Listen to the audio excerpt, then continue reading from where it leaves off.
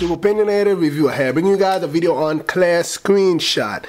And this is basically a tweak for anyone that uses that assistive touch feature. If you don't know what assistive touch is, it's kind of like an on-screen home button right there. You have gestures, you have your favorite gestures. You could go ahead, lock your device, volume up, all that jazz.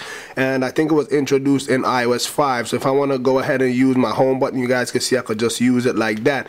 If your home button is broken up, you just prefer that. But basically what this allows you to do is, normally when you take a screenshot without this tweak, you're going to see the assistive touch icon on your screenshot. But what I'm going to do, I'm going to just go ahead and take a few screenshots, and you guys can see it actually disappears when I go ahead to take the screenshot, and you don't see a flash either. So I'm going to go ahead and take another screenshot, and you see it disappears again and you don't see the flash. So we're going to go into the photos and check now, and I actually took some photos before, so these are actually the photos with it. You can see it up here. This is actually the real one right here, and you can see it up to the top there. You can see it here in my notification center, and you can also see it here in the settings app. Now this one here, you don't see it besides the real one, and you also see you don't see it, and it was located right there. So that's basically what it does. It disables the screen flash and also takes this assistive touch thing from inside the screenshots, which if you use that